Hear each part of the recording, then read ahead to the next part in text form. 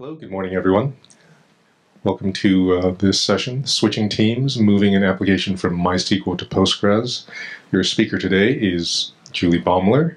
She rotates between being a sysadmin who programs and a programmer who sysadmins. She's not a DBA, but has played one on TV. She's loved computers and programming since elementary school when her father took her and a copy of Creative Computing to the public library to use their single Commodore PET. And for the last 2 years, she has been working as a developer on the CatMe Smarter project, a set of online behaviorally based tools for team formation and peer evaluation at the university level. So please welcome Julie. Thank you. Good morning. So let's get started. Sorry about the computer crash. Of course my computer would crash. So SQL is an ISO standard, which means of course, it's a standard, right? We should just be able to switch, no problem. Not true. So this is close to the first computer I used a database on. I'm just going to sort of go through my background really quickly, so that because some of it applies as we talk about this, but it's not that important. The first database I really worked on was based on awk and ran a ticketing system. In the 90s, started using Perl, BerkeleyDB, a bunch of random proprietary databases, most of which I didn't even ever know their name except for the database on such and such computer, because I was mostly the system administrator and all I really cared about was making sure they were backed up. Later in the late 1990s, I used MySQL because we had to have something free, and at that point Postgres didn't run 24/7. Early 2000s, I started using Oracle, DB2, and then was when I really started using databases. We were installing Remedy, which is a help desk system, and the DBAs didn't have any time, so I went to my boss and I was like, hey, can I just install this? Can I run it? I think it'll help me be better at backing up the really important databases. Well, unfortunately, that became the really important database in the organization. And then mid-2000s, I went back to MySQL, and then the company I was working for was bought out by Microsoft shop, so doing MS SQL, switched back to an open source shop, it's MySQL and Postgres, and then in 2011, I was hired on the CatMe project. The CatMe app, on the other hand, was written originally in 2005, and it was written on mod Perl, which we still use, and MySQL, because MySQL was what everyone used, if they didn't have money to buy Oracle. And then in 2008, Sun bought MySQL AB, and then in 2010, Oracle bought Sun, and the people on the project started getting worried about the future of MySQL because, as people here probably know, Oracle does not have a great history with open source and keeping things as open as they were when they got them, and not making changes that aren't complete turnarounds and things like that. So in 2012, we decided to do the conversion of the CatMe backend to Postgres, which is pretty much all we're going to talk about my app at this point. So other than being concerned about MySQL and what might happen, we had to talk about what. I wanted to talk about why we didn't choose it, because I honestly think that MySQL is still a good choice for an open source database in many cases. I think that the person who said this quote, MySQL does everything adequately right most of the time, meant it as sort of a put down of MySQL, but the fact that it's so simple to get something that does the right thing most of the time is great, because sometimes that's all you need. And it's really easy to find people who know how to code for MySQL, who know how to get it running on your machine, keep it running on your machine. There's not, well, you can certainly do magic with MySQL, but the basic getting something done, not a lot of magic. It's not a bad, let's just do something. However, for us, it probably wasn't the optimal choice for us in 2005. We write lots of subqueries, which is one of MySQL's weaknesses. We write lots of subqueries. The initial primary programmer, I am not a primary programmer, but the guy who's still on the project is the initial primary programmer, was really into Ingress and writes, really, multiple layered subqueries, things that MySQL, every bit of code he writes is something that's added to MySQL later and sort of blobbed on, maybe not as well as it could have been, because it was not its core function. I'm not much better.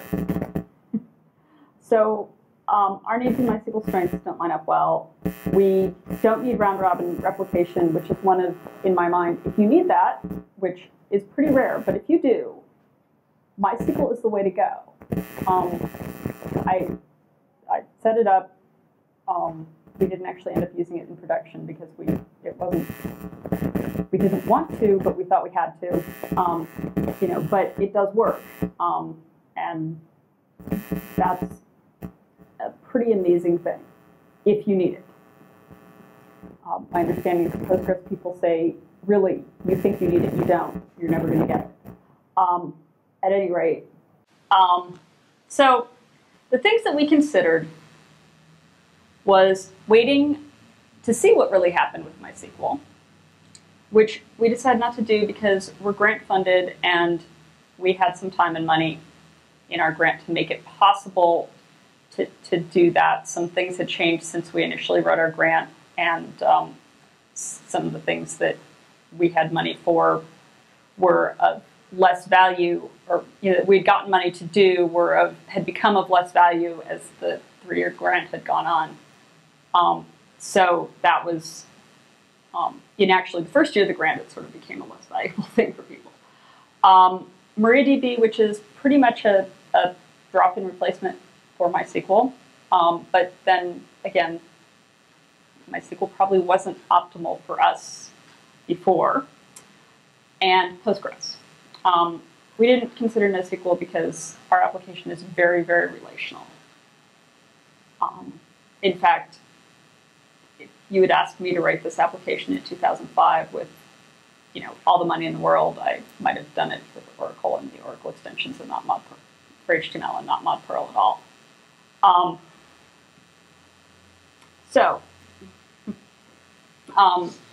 Why did we choose Postgres? We write SQL, those of us on the dev team write SQL in a way that Postgres handles very efficiently, so that is a win-win. And then we had access to a bunch of good Postgres resources, and as I told my boss, we should do this while I'm still dating the Postgres expert.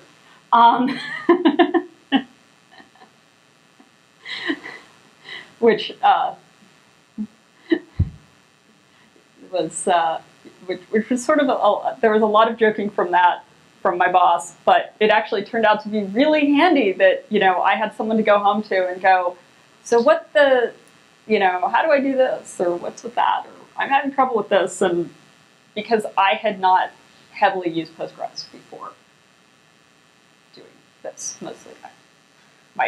My strongest experience was with Oracle and MySQL. So the first thing we tried was, I needed a schema to, well, let me step back. We use Perl DBI, so changing Perl DBI to use Postgres from MySQL meant changing one word in one line. We told it to use the Postgres DBI extension instead of the MySQL. What? DVD, thank you. And done. So then getting the schemas. We tried doing MySQL dump to change it, to save it out to SQL, and then piping it into Postgres. there's a Postgres mode in MySQL dump. I was all excited. Postgres hates it. There's an ANSI mode. It's a lot better.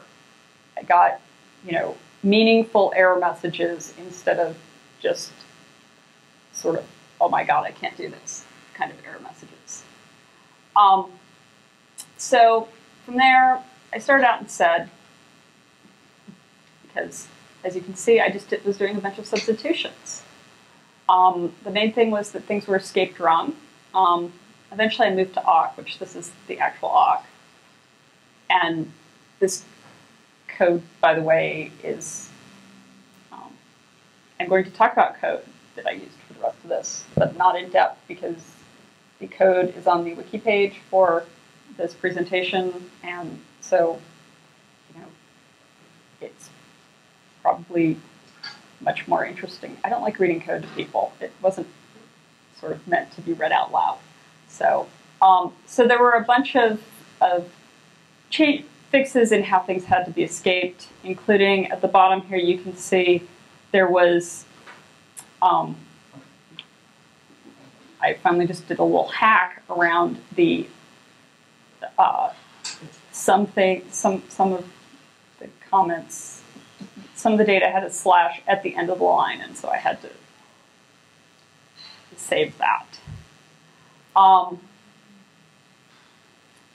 And you can see, like, right here, we removed breaks because we also ended up doing a lot of data cleanup. There was not any need to have, well, there were some places where we had data that we had HTML in our data where we needed it, and some places where we didn't. So some of the fixing things was anytime data was bad and causing problems, I fixed it and got rid of it. Or I fixed it by getting rid of it. Other things that were difficult, not difficult, but really different were enums. And so what an enum is, what is an enum in MySQL has to be that you can define when you're defining the table. It needs to be defined as a type in Postgres.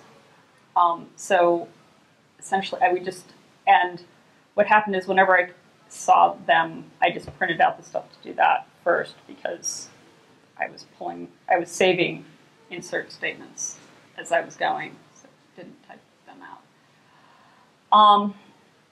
There was also increments and sequences are done differently.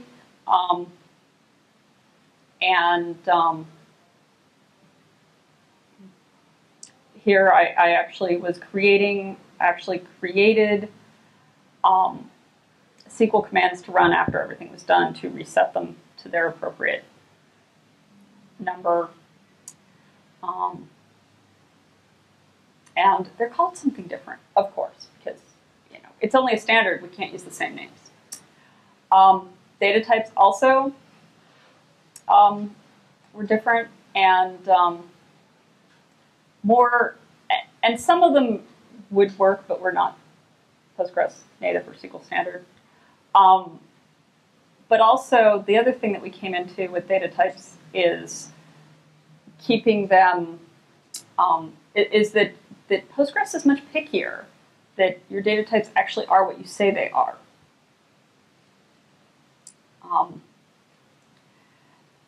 Date handling is different, and this is only part of the changes we made.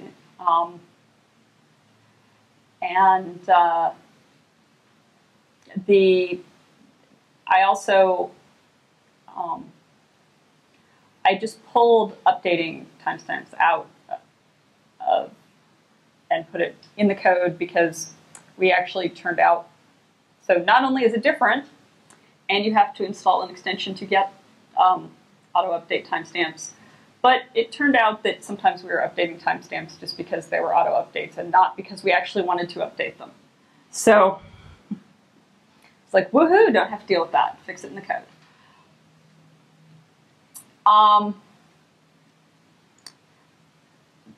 Keys, we needed to switch to creating indexes for. There's some hacky stuff in here because that was just how it worked. And at some point, I don't really care as long as things work. And then when I got to the end of a line, I was just, once I knew I was done printing out all the changes that I had made and printed them out, and then the sequence lines that ran very last were where we recreated the things that had serials to set them to the correct value, which was one of the things that actually really, the code worked great, and then it wouldn't before I figured that one out. Okay,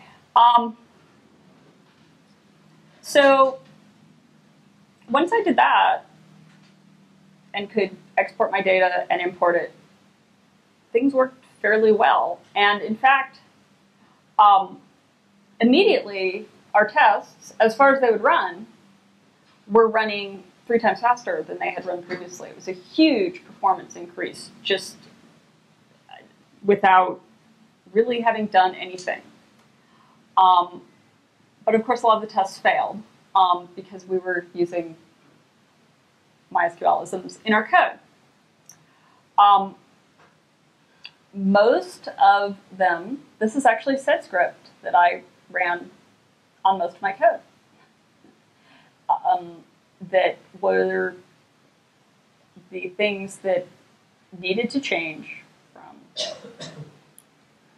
in the code.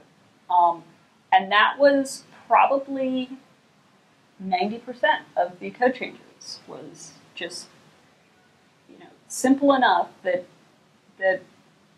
simple substitution with sed would fix it. Then there were, so this is all from the script I had with notes for the rest of the people on my team, because as I was doing this, they were working on the new release. So I had to be training them to write code for this.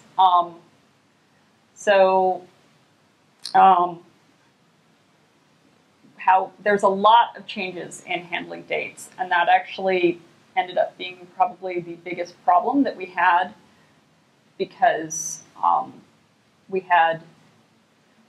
actually released with some date-related bugs. And I spent, so everything was fine because we did our release between terms like we always do. And then the first term started. And all of a sudden, we started having weird errors that were not in our tests.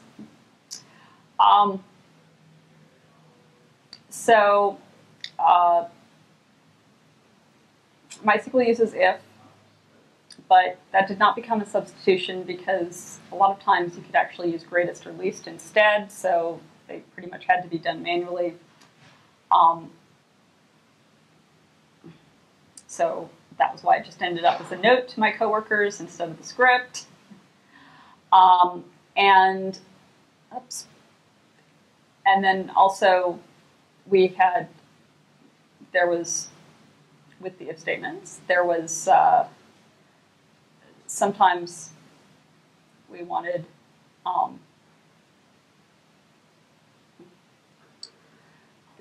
we did a lot of comparing dates within a range, and again there are a couple different ways that can be done. So more notes, which again this code you can download it if you want to do this or care. Back to the Postgres being more specific. Booleans had to be cast. We also had a lot of code that was the third line there, where we do something or something where basically we would send data, we were deciding in the query if we actually had any data for a column, which did not work very well with Postgres at all. It's also, well, using a database that makes heavy use of prepare, this makes sense because you can prepare your statement without knowing a lot about it. Postgres doesn't use prepare that heavily, so it was really inefficient for Postgres anyway. The other change that I ran into a lot is that using as or parameter names when you're renaming them or subqueries is often optional in MySQL and was not in Postgres. It's also a lot clearer either way. Honestly, the code that had been written in ways that were clear, not tricky, and mostly complied with the standard, but at least clear, not tricky, for when they needed something that was, that was specific, that is not in the standard, but databases do. So much better than, worked so much easier than the things where people had done things that were tricky and interesting. Which actually, that's generally my experience with code in general. That, it's cool to do tricky stuff, but don't do it in production. Okay, once we got through that, everything worked great. All our test data worked. Life was wonderful. Then we got into testing the actual production data. And that was horrible. You really need to know your data. We did not know our data. We had a table that was entirely user-generated. Well, that's actually something. Our project is specifically funded by the National Science Foundation for providing services to US universities. And none of the four, particularly engineering schools, none of the four engineering schools in Puerto Rico use our product or have even expressed interest, although we do have Spanish-speaking users, not any of the ones who would be covered by National Science Foundation. So we have no funds and no mandate and no ability to really spend money providing support for internationalization at all. We're supposed to be providing services for English speakers. Our actual user base is all over the world. And we had a couple of tables that are freely generated comments from students to teachers. And we don't ever look at those. I'm the first one from the team to actually have looked at that data when it started breaking our conversion. Because that is our, those are confidential. We try. And there's most of the people, we do research using the data that we gather, and this is not part of the data that we use for research. This is just something that we collected from students, we display it to their professors.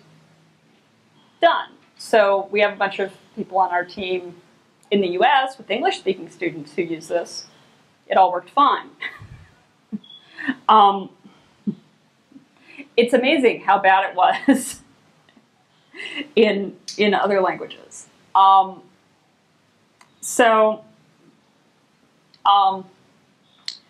First we tried using Chardet. Unfortunately, Chardet was not actually that accurate for the data we had, and we actually would have had to check every line. We did this conversion in December, we would still be running the conversion scripts if we were using Chardet. So then we figured out that there were two specific sets of data that were particularly problematic. Because our data was supposedly in UTF-8, but MySQL does not enforce that. So we had TIS 620 data from students in Thailand, mixed with English. and CP949 character set data from Korea. So what we ended up doing is pulling out the data separately of all students of professors from Thai universities and all students of professors from Korean universities and running iconv on those. Luckily, iconv does fine if there's a lot of ASCII mixed in with it, or we would have been in real trouble.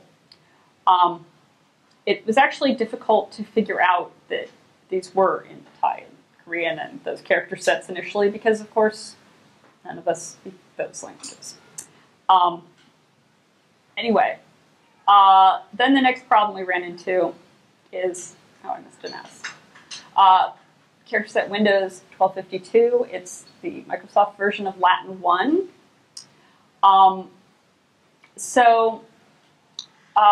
There are lots of characters that they use. I thought I had them in here. Never mind. That are wrong.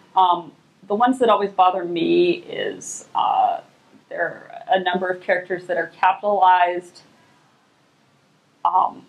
in the case is switched in Windows 1252 from actual standard Latin 1.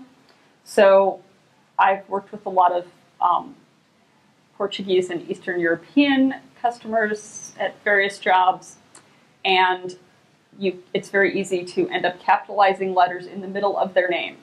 And I really, really dislike misspelling people that I work with's name, especially if if it is not really in my control, because it would depend on the computer that I was using versus the one they were using, and that they had to both be set to the correct version, the same version of Latin 1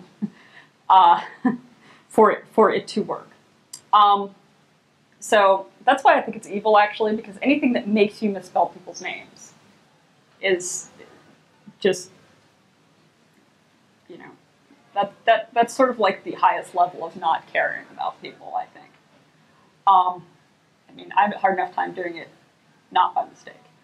So with this stuff, for the rest of it, which was mostly fixing the fake Latin one, started with sed, then I tried awk, then Perl. I ended up using C because, well, I learned sysadmin back when you wrote your tools in C. I was at the very end of that, actually. The old guys were making us use C, and we were using Perl when we could get away with it. That was when I started sysadminning. The interesting thing about C is that while it is not, in fact, true, it is basically, it is not any part of any standard, but the reality is that for almost every version of Unix that you can find, the char data type is a byte. So if you just want to deal with bytes, it's very easy to do that. And I actually had a program that read in bytes and changed some of them that I'd written in like 1996 that I happened to find like 3 months before. And I was like, oh wait, I can use that. And so what I ended up doing was reading in bytes, determining whether or not they were actually UTF-8, and using the standard of UTF-8, which is up here, and either printing them out as a wide character, lumping together to print out as a wide character, or just not. Or figuring out individually what they were probably going to be. For instance, OX92, which should be, according to this chart, a continuing byte in a multi-byte sequence. So there should be your first byte should be one of these. And then if it's one of these two, then your next byte will be one of these. If you suddenly come across something in here, those were ASCII control characters. They're used that way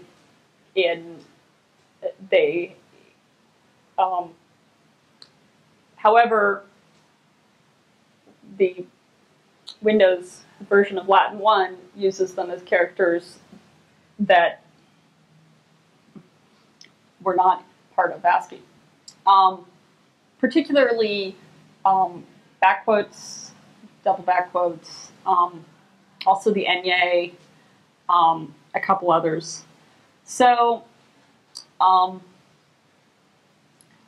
basically we did that. We looked at them that way, which I could talk about probably for a whole nother presentation, which is why a lot of this I'm just sort of skimming over, because we did this, it worked for us. The exact details are probably either the tools that I have are going to be useful to you, or you'll probably have to figure it out yourself if you're doing a conversion. I hope that these tools I wrote would be generally useful, but until someone else tries them, I don't know. Anyway, questions? Anyone? Ah, excellent. Sorry, it's not part of this.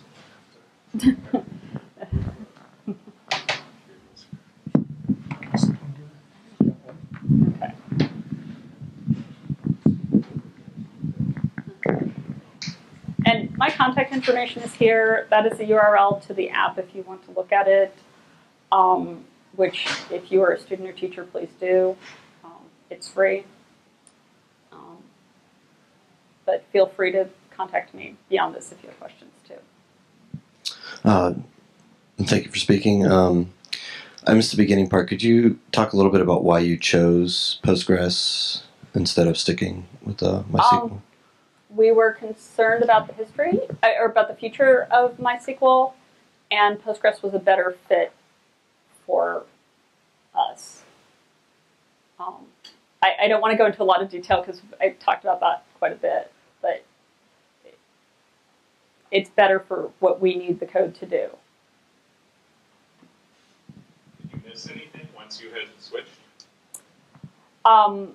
As far as, do you mean did we miss, like... were there features that you were like, well, oh, I wish we had that. It's worth switching overall.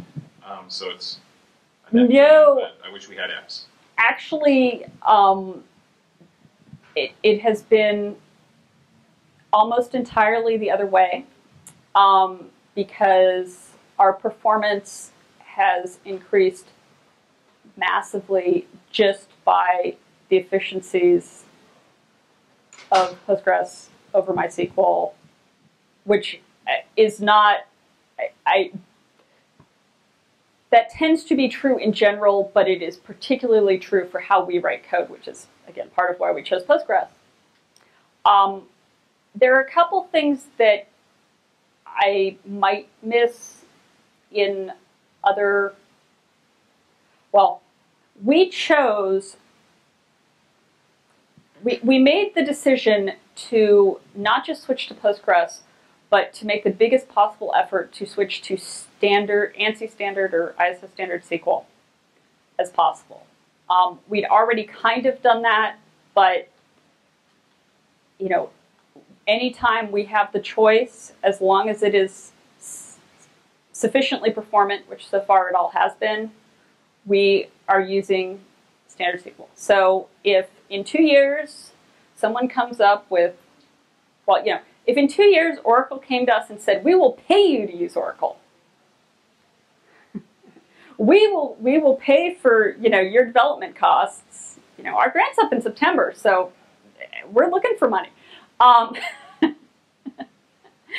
If Oracle came to us and said, we'll pay you to use Oracle for our app and to come talk about how great it is on Oracle, and we could do that at this point. Give or plus or minus a few things where there just isn't a standard, and those would have to be changed. But we now kind of know what those are, and they're marked. So we chose not to install any of the Postgres extensions. That is, in other applications, I would miss that. That's not a choice I would want to make with many other applications. For this application, it works great. And so, since we could do everything we wanted to do just fine without any of the extensions, And it meets this other goal of following the standard as closely as possible, I'm happy with it. Yeah.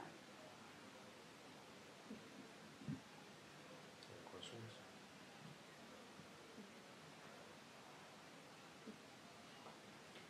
So someone asked me, I went over this presentation 2 weeks ago, I think, for the Linux users group in Eugene for practice. And not even the whole presentation, but one of the questions that someone asked that I thought was a good question was, you have all this sed and awk and C, you're writing a Perl application, why didn't you use Perl? And that is, and I thought that was a very reasonable question, but that's entirely because that's sort of how I learned to code. And the first database I worked on, we actually used a set of extensions to awk to access the database. So those are still sort of my go-to places. I would have used Perl instead of C, except for the converting the unknown character set user data. But honestly, it's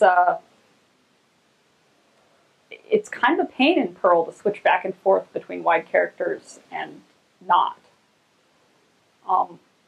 Which I think is a good thing, because honestly, you should use wide characters for everything. Just bite the bullet. If you're not now, start. But you will be happier in the long run. I've made lots of money in my career fixing things because people did not use wide characters from the start. And once you're using wide characters, pretty much any language is lovely.